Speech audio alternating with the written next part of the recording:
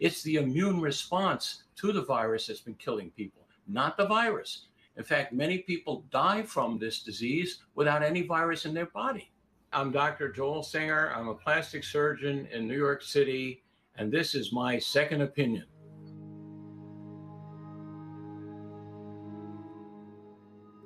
First of all, there has never been a successful coronavirus vaccine. Never. The last one they tried was SARS, the original SARS epidemic.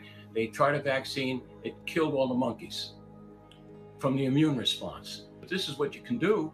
You can take large doses of vitamin D, at least 10,000 units, vitamin C, at least 10,000 milligrams, and take 25,000 units of vitamin A. You take those vitamins and then take a little zinc also, and you're probably going to help yourself be strong enough to not get this virus.